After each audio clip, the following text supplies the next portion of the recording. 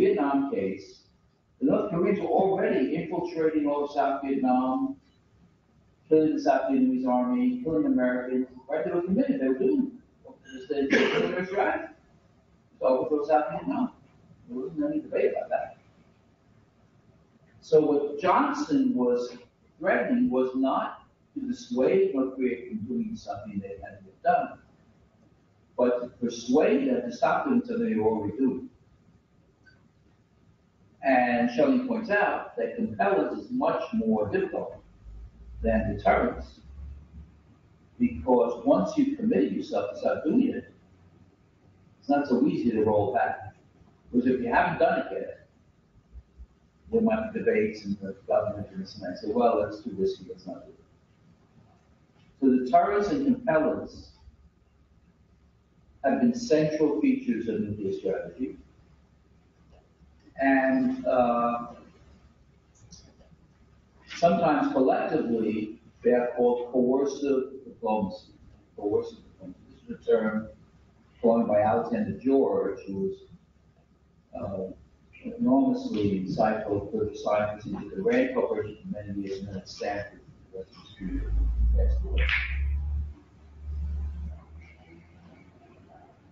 Any other questions or things we want to do with that? That's all I really want to do on the concept. Then I'm going to dive down to some data. Yes.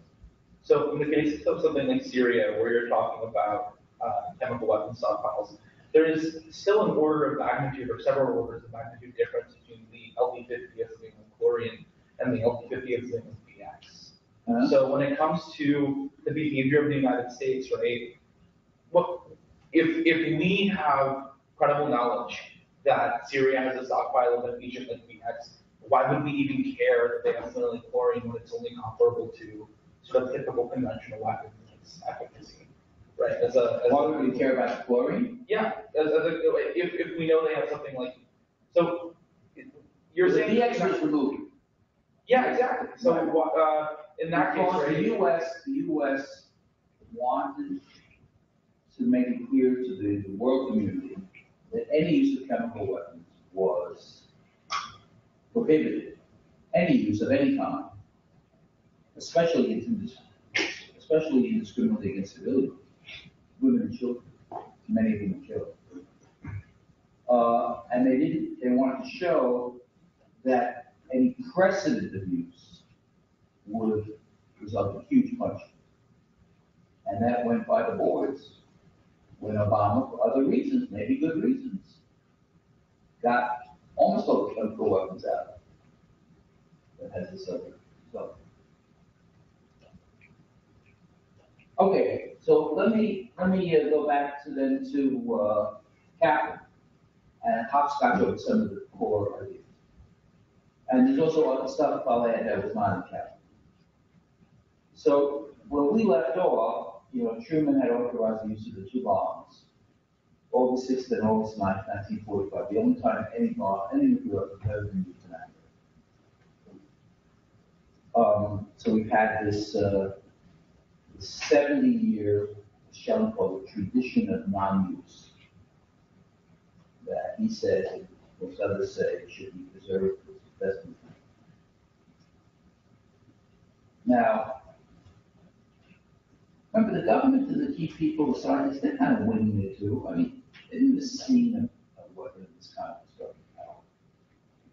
They don't have grand ideas. So people begin to form in different ways. Some government analysts, the military. In 1947, two important things happened. Many important things happened, but two relevant to our story here is that Donald Douglas, who was the president of Douglas Aircraft, which was a major producer of aircraft used in the Second World War, and it later became McDonnell Douglas. And then McDonnell Douglas was bought out by Northrop Grumman or Lockheed or Boeing. When it was Boeing. It was a tremendous consolidation deal with the Cold War. Went from Douglas to McDonnell Douglas, who bought out by Boeing. And Douglas Aircraft was huge in Southern California, and McDonnell was in St. Louis. McDonnell Douglas became big in St. Louis. That's Donald Douglas, the corporate leader, said, you know, this issue of nuclear weapons is really a game changer.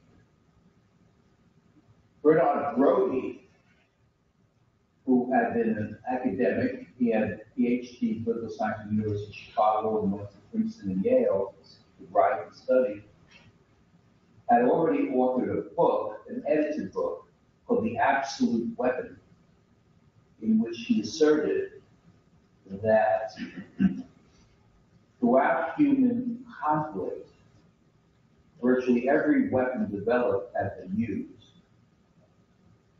But in the case of nuclear weapons, their only utility was not to be used. And that was the way to keep peace. That's what he thought about in 1947. He was already, circulating around the concept of deterrence without necessarily getting into detail.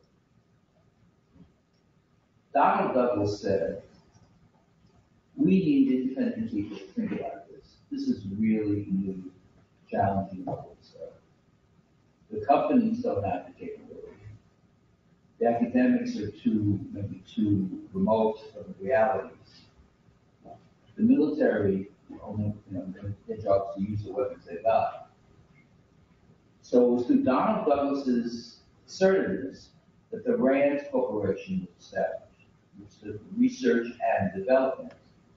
It was a purposefully vanilla name to camouflage that they were doing very highly classified military work, mostly for the Air Force, and a lot on nuclear weapons. And for the longest time, from I'd say the late 40s, well into the 50s, the existence of the RAND Corporation was classified.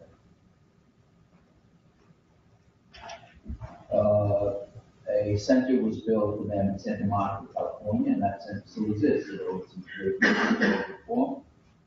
They also have offices in Pittsburgh. They do domestic work. They have a big operation across from the Pentagon. One of our recent Golden School PhDs works there. And they have had offices in Europe. But in these early days that Kaplan writes about, nuclear strategy vis-a-vis the Soviet Union was by far the top priority. And that became more so when the Soviets detonated their first device in 1949, which greatly alarmed and surprised the U.S. intelligence community. That it predicted it might take at least 10 years, so 55 to 60, for the Russians to have the weapon. What was not known to the U.S. intelligence community, as I think I mentioned last time, was that the Soviets had penetrated the U.S. Alamos project and knew virtually all the details of the U.S. conflict. They knew the designs, they knew the material science, they knew the explosive characteristics, and that gave them a huge leg up because it's like many scientific endeavor, you don't have to necessarily know the right way to go, but if a lot of wrong ways are eliminated, it saves a lot of time. Right? Because a lot of this work is it's trial and error. Well, there's a lot less error. As you know, basically to go down this direction. Now, they had some people in the Soviet Union who wanted to try their own devices, their own designs. But they had this sort of from Khrushchev. Look, we know that it works over there. Why do we have to reinvent the wheel? Let's follow that. And I think I mentioned to you this anecdote about Khrushchev telling Beria not to keep sending him stuff that they had everything they needed. Just filling up rooms and buildings.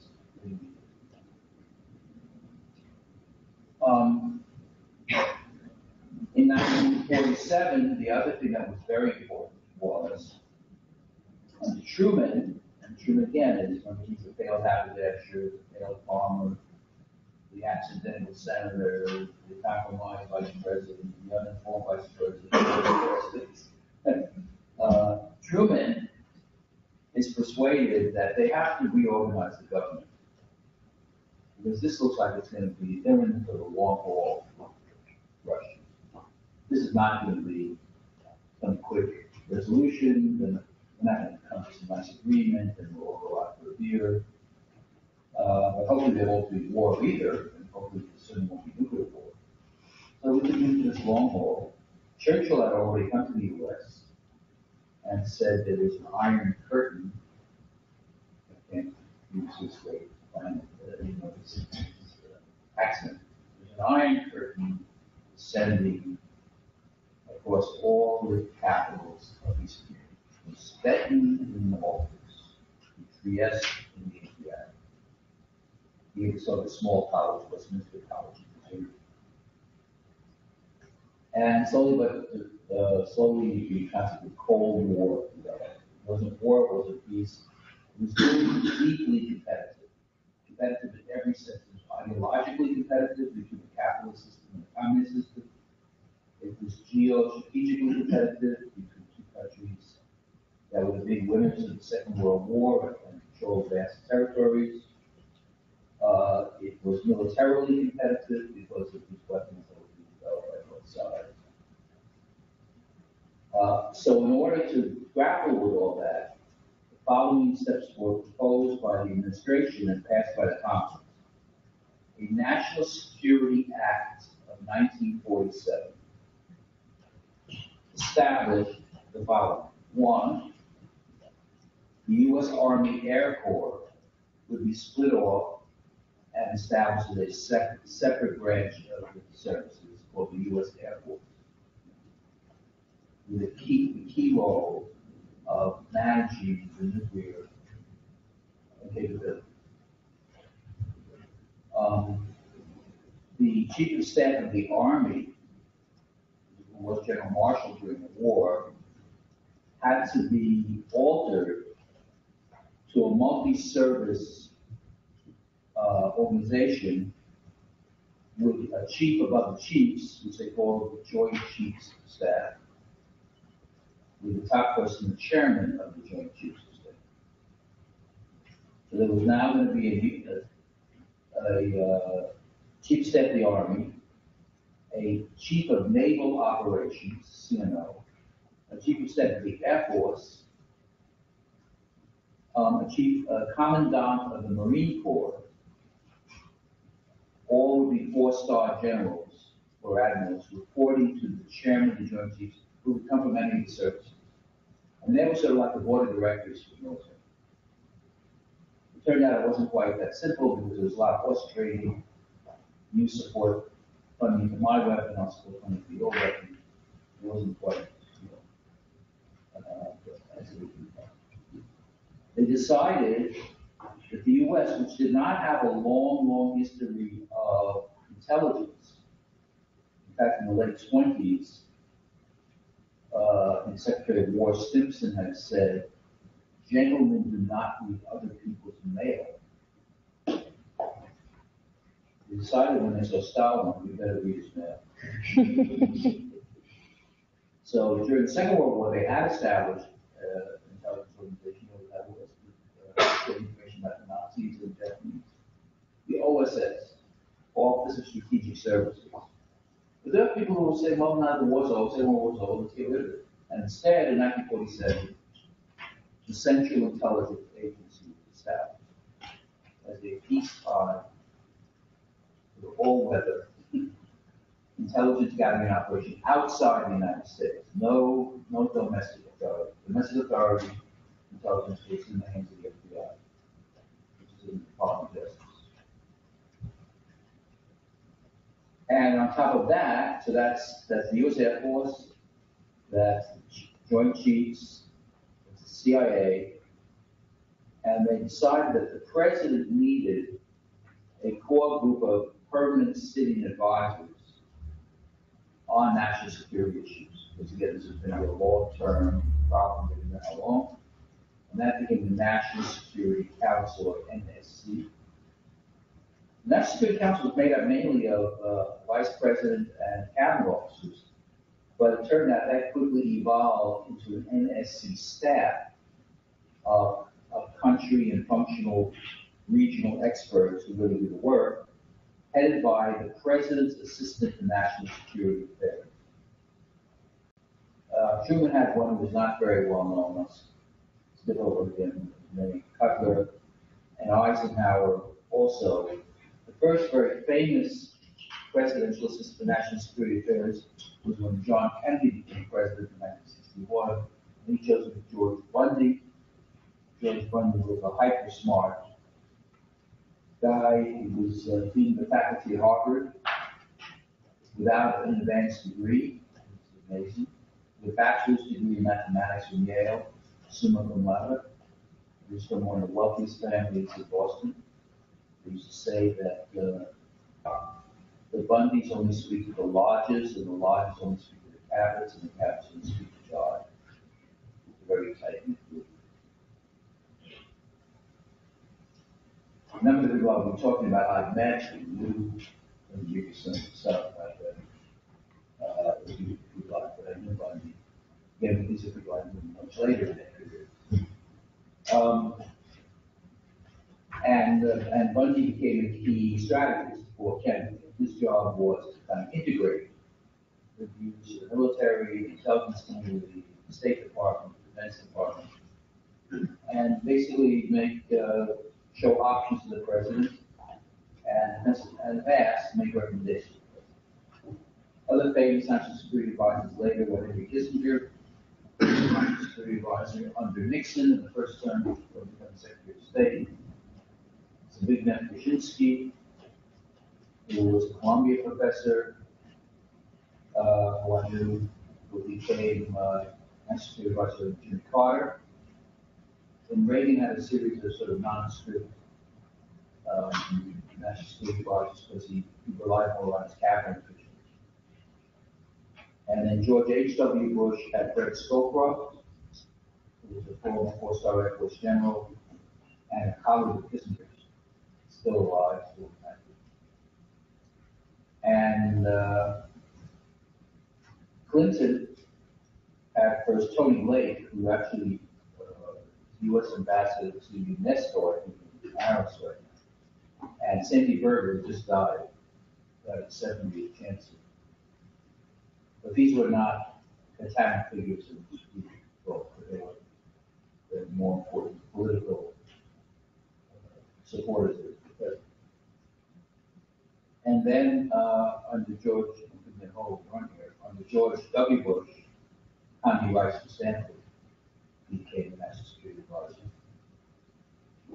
And then when she became Secretary of State, Steve Hadley, who was a smart, very smart lawyer, and other political figures. So that ended the George W. Bush era. And then under Obama had General Jones, retired Marine commandant, who he didn't even know. That only lasted 2 years, and that was not a successful thing. And then, most recently, it has been Susan Rice, when she did not get confirmed as Secretary of State because of imbalance. I just bring that politics, so it does matter. I'm just saying that the National Security Advisor and the NSC would do a very important policy analysis to directly for the state. So all this happened, and all this was originally set up in 1947. In 49, the Soviets detonated. 49, the Chinese Communists won the Chinese Civil War. In 1950, North Korea invaded South Korea. This was not a dull time. There was a major effort by the Soviets to portray peace in Turkey in 47, which led to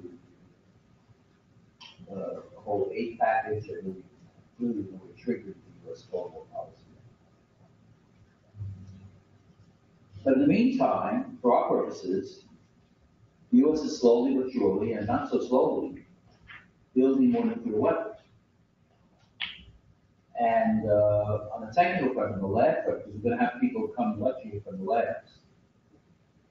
I know many of you know this, some of you work at the labs, but not everybody does. So that program at Los Alamos that Oppenheimer ran, Oppenheimer ultimately left, and there's a whole story about him and what happened to him, which I'll skip right now.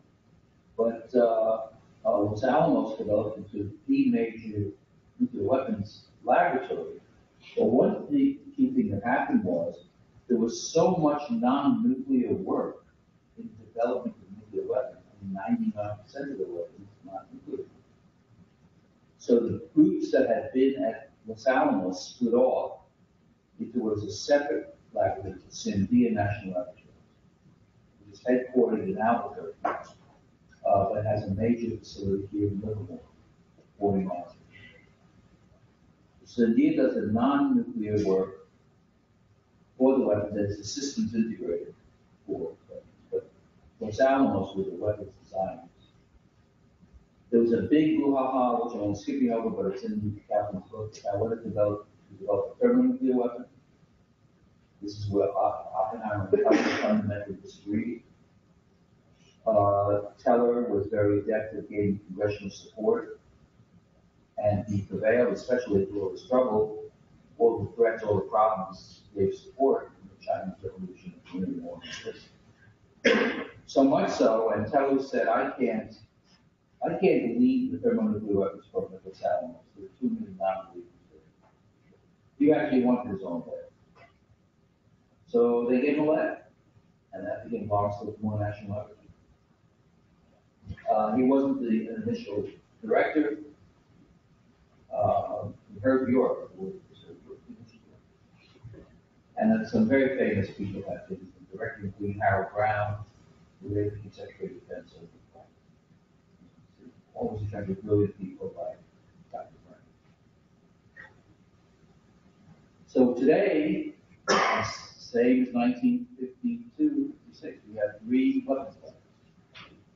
Los Alamos, Livermore, and Sandia. And they are under the National Nuclear Security Administration, NNSA, of the Department of Energy, which itself was only set up in the 70s. And they provide a technical wherewithal for new nuclear weapons designs and building. And they also do intelligence on nuclear programs of other states.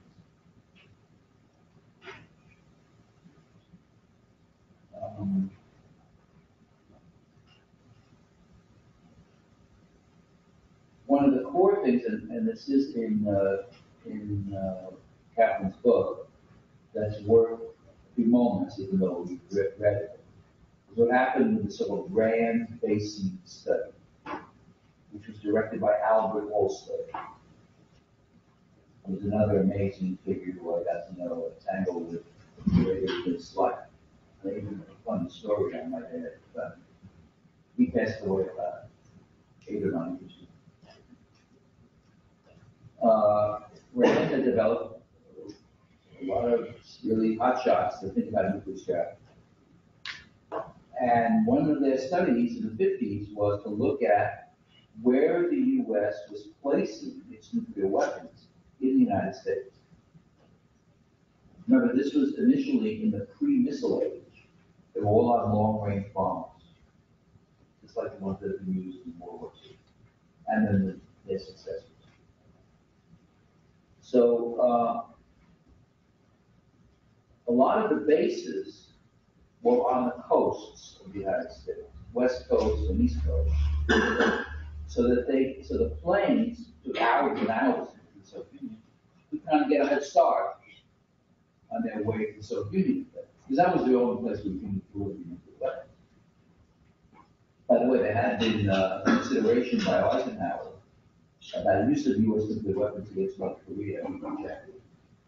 Truman had rejected, saying it's really for existential use. If we're threatened, if our survival is threatened, we use them. We don't use them in sort of limited or regional wars. The RAND team went to look at all the bases, and they said, guess what? You gentlemen have placed the weapons in the single most vulnerable spots possible for Soviet attack. If you wanted to work with Soviet targeteers, you put them in the best spot, you succeeded. Congratulations. When America was thinking offensively, they were saying, what if the Russians attack first? So this led to development of some classified study, short nicknamed the Grand Basin Study. Olstad briefed it about 80 times.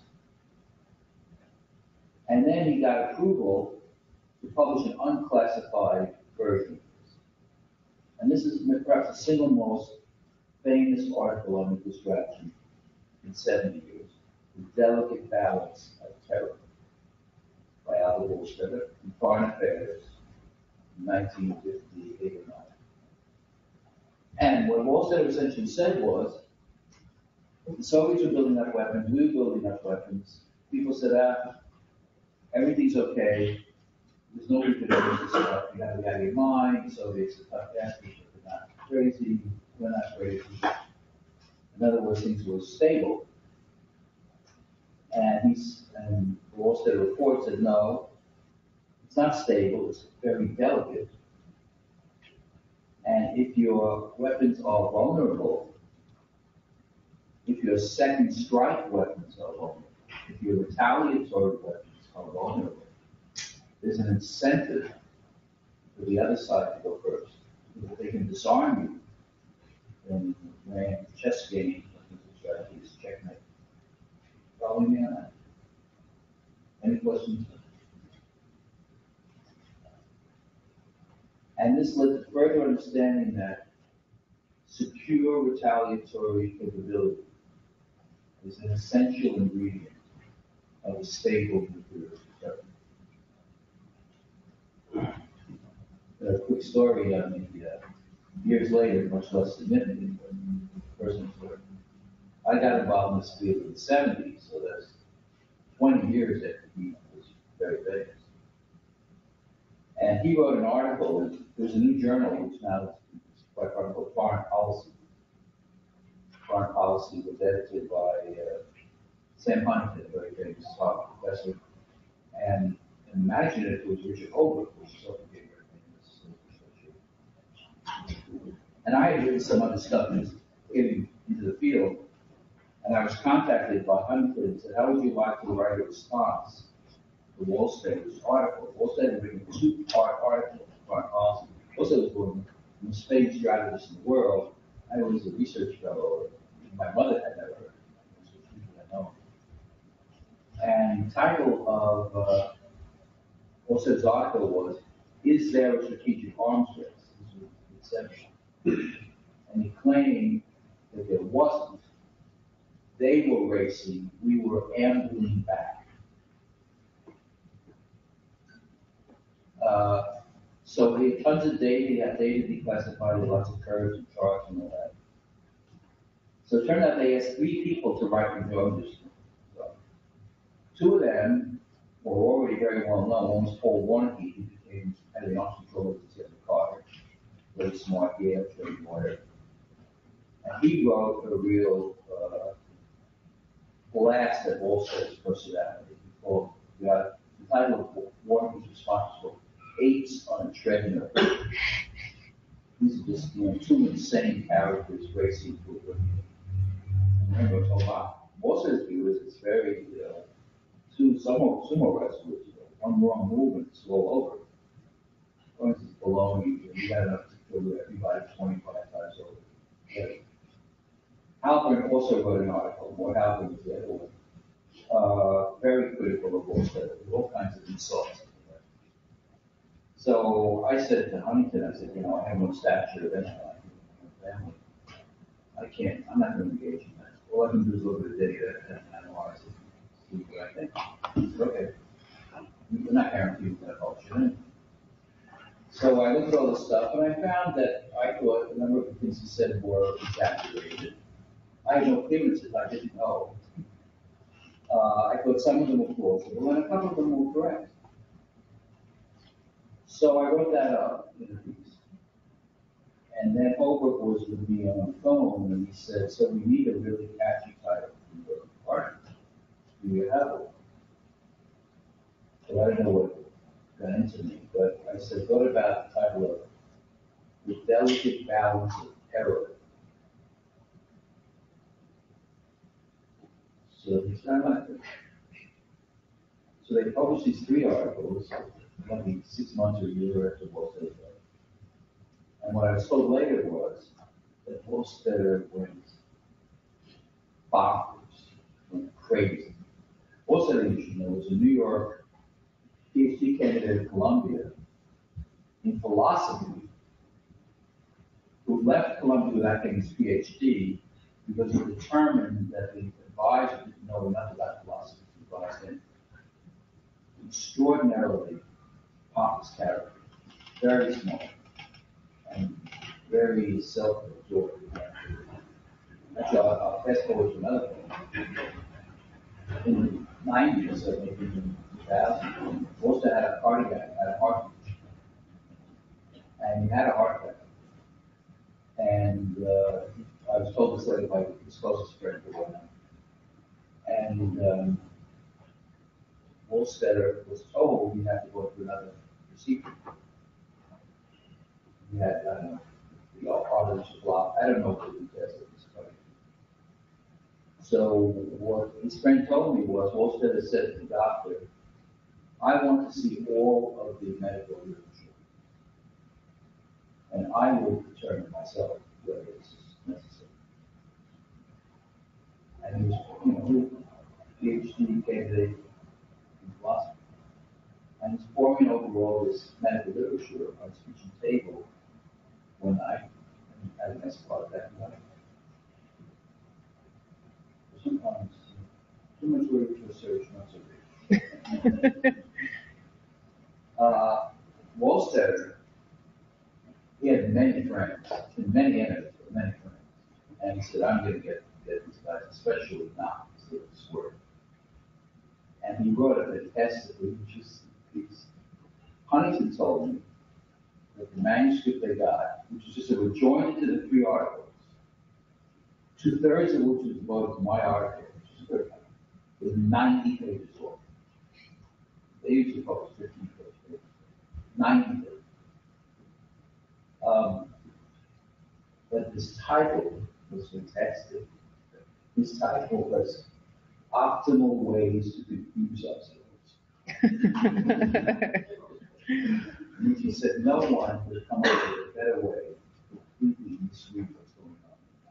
He said get every single thing wrong. Some of which were correct criticism. And later when he was in trouble but not yet dead, they did a festschrift, in honor, a volume to honor him. And they were so proud of that piece, they called that volume the same thing. Optimal ways to confuse us. It's a huge attack on all its critics, including the students. So one thing that happened, it elevated my stature. Anyway, so I can give you stories about every one of these people, but I don't know if you should do that or not. But the key thing was that Wolstetter made a hugely important contribution, and to this day there's debate about it. If you have large numbers of weapons, and how many do you need to deter an attack, even if there's some of your forces are vulnerable? Would a national leader, a military person, an intelligence analyst might do it, but would a national leader actually roll the dice and risk destruction of their society over some gating information or simulations or calculations by the general staff?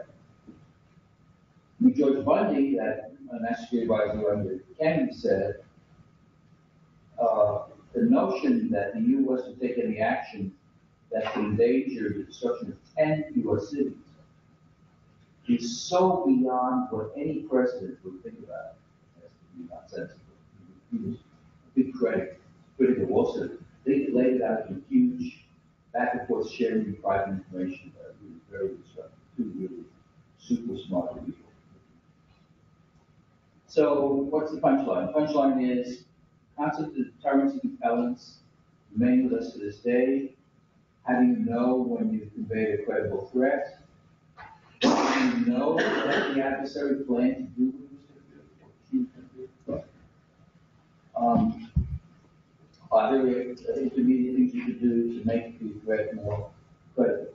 Or the other thing you can do, are there carrots as well as sticks? Can you provide incentives as well as disincentives?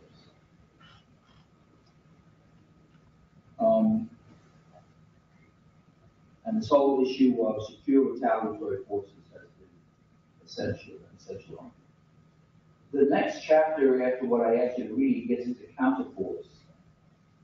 So I can leave that for next time, counter force and counter value. This is targeting strategy and other important aspects. I'll say one final thing that I don't want people saying over there, that as all this was maturing, this clearly was a hot topic. You got horrible adversaries, so Union Stalin and stuff like the medieval, the communist countries winning all over the place. So the original support for these weapons was, what do you need? We got it for you. And the other services said, well, we want part of the action too. There's no God-given laws that the Air Force has control of this stuff. So particularly under Admiral Rickover, who was himself the developer of the nuclear navy, submarines with nuclear-powered submarines. He wanted the some submarines to carry nuclear weapons that could be delivered by submarine launch ballistic missiles. I'll get into all the acronym knowledge next week. The whole lecture on acronym knowledge. And the Army said, why don't we put some in Europe to make sure that when the Russian hordes come over the line and hold the gap, they get blown up with our nuclear weapons. And at one point, it's been subsequently classified as a goal, we had 8,000 short-range nuclear weapons in Europe. 8,000. And at our peak, based on unclassified information, the U.S. had something like 33 or 35,000 deployed weapons. That's a lot of weapons. You see what happened to Hiroshima, multiply 35,000 times per day. The Russians had at least as many, if not more. So this became, to critics, the nuclear arms race, and to more measured people, others like most of the nuclear arms competition. And the competition is not to use these weapons, but to gain influence in sort of the global geostrategic chessboard. Questions, comments? Yes. I don't know. If the whole concept of nuclear weapons is dead, where one uses weapons because of the impact and the consequences, then around what concept was this whole thing of nuclear arms race based? You have done wrong, you are right, Well, so this is a question, why do you need so many? Yeah, exactly. If the destructive power 1 or 2 is so great. Just in the struggle with the Soviet Union, each sought allies to extend their influence. And with allies, the U.S. at least was not interested in having these allies have their own nuclear weapons. Britain had their own, and France ultimately had their own among the allies. But the U.S. didn't want to have others get nuclear weapons. They didn't want nuclear proliferation. So they said, if we have enough weapons that we have a credible deterrent, that's actually an element of U.S. non-proliferation policy. Because we now know that Italy and Switzerland are both bailing out of the NATO, and Austria and Norway all looked at nuclear weapons, and the Japanese. So part of the answer to the question is a nuclear force is needed for credible extended deterrence, to extend the security guarantees to the allies.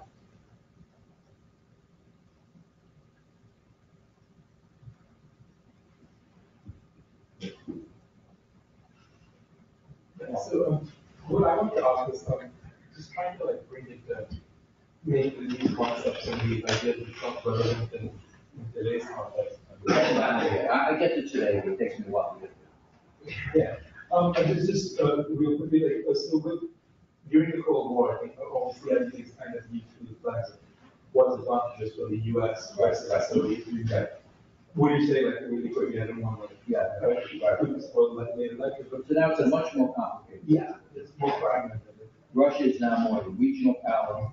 The Chinese are asserting themselves. You've got a North Korean problem, you've got an Iranian problem, and you've got an ISIS problem. You also have working mass destruction. So we will do it. Let me just say, so next week, You won't have to endorse us. It's a holiday. President's Day, there's no class, the university's closed. That's the 15th. Then on the 22nd, Dr. Frank will not be available. I will continue with this discussion for about half the time. And then I think for the second half of the time, you might want to break up into groups to discuss the project. This is the first window of class time to discuss the project. Try to get into it more. We'll send you some info